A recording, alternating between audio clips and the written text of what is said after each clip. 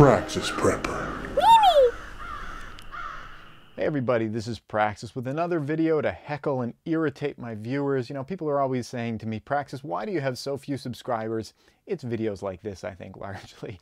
I think that they're important, so I keep doing them, but a lot of people don't want to hear it. Most people want to hear that, you know, the top reason you're going to die in SHTF is because you don't have the right survival knife, and here's the right one that you can buy for only, you know, X number of dollars. They don't want to hear that the top reason that you're going to die during SHTF is because things aren't maybe working properly up here, and that's what this video is about. Now, this locks into a video that I made a little bit ago about the unfolding crisis going on in the Midwest. There's a lot of flooding going on, there's more to come with the melting snow, and the video was about the possibility of rising food prices, you know, from all those agricultural losses.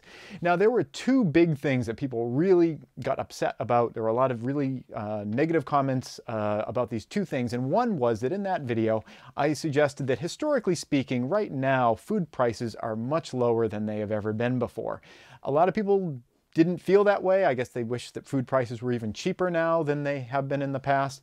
You know, and I think some of it might have come down to the fact that I used the word now. I didn't specify exactly what now meant. And now doesn't mean right now, this exact moment. I have no idea what food prices are right now, this second. When I say now, I mean now, post-industrial, post-agricultural revolution, post-World War II, this era that we've been in with industrial agriculture that has really brought down the cost of food for people. Factoring for inflation, the fraction of your yearly income that people now are spending on food in the, you know, modern Western world is much less than it was pre-industrial agricultural revolution. There's all sorts of baggage that comes with industrial agriculture, but one positive is that it has made a lot of food available to people. That was one thing that people kind of complained a lot about. But the number one thing that people complained about was the fact that I said that I thought it was crazy that there was $1 meat available. People really got upset about that because I heard from a lot of people that just said, that's crazy. I've never seen $1 meat. You know, get real. I was told to get real a lot. You know, and I just kind of pulled the number $1, you know, out of thin air. It just, you know, the idea is cheap meat. But I was just kind of curious, and I grabbed the local circular from just this week, and you know, a lot of the stuff's like $2, $5, $4, $10 for meat. But right here, $1.59 for all natural chicken thighs. By the way, all natural doesn't mean anything. But $1.59 for chicken thighs. I know that's like $1.59. It's not exactly a dollar, but it's like a dollar and change. And really, I know that I've seen like 89-cent like door buster deal like on Thanksgiving or something like that to get people into the door. But the fact of the matter is that it doesn't really matter whether I was right or wrong about dollar meat. As it worked out, I was right about it. But it doesn't really matter. That's really just minutia. It's a detail. And that's what this video is about, is the idea of people getting caught up in minutia, getting caught up in details and missing the bigger picture. The bigger picture of that video about agriculture was that there were going to be agricultural losses. That's going to have an effect on the market. You might want to react to that. The main point of the video wasn't people bitching and moaning about whether they could actually find dollar meat. It's a minor detail. Sometimes details are important, sometimes they're not, and being able to tell the difference between those different circumstances is an important survival skill, and that's why I'm doing a video about this right now. It's important to your ability to survive to be able to tell when something's important or not when it comes to details. For example, oh my God, this entire building's burning down, let's get out of here.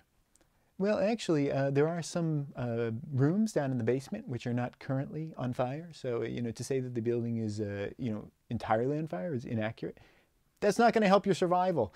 Equally, if you have to bug out and you got to get out of an area, there's like some kind of an emergency, you know, fretting about like, oh no, I lost my survival knife. I don't know where I put it in the car. I don't know where my emergency pack is. I need to grab my first aid kit. I need to go back to my vehicle to get something in order for me to flee this area. Oh, I don't know where my whatever is. Getting fixated on details as opposed to the big picture could really get you in trouble in an emergency situation. It's important to be able to differentiate between what's important and what is just a minor detail.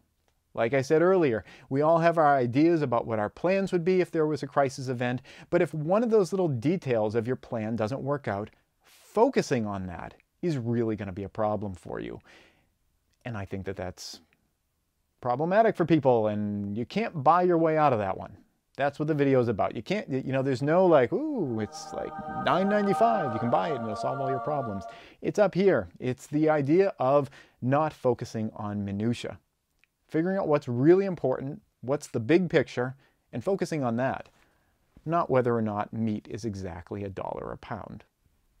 I bet it's actually cheaper sometimes. I bet there's 89-cent meat. Comment on that. Thanks for watching.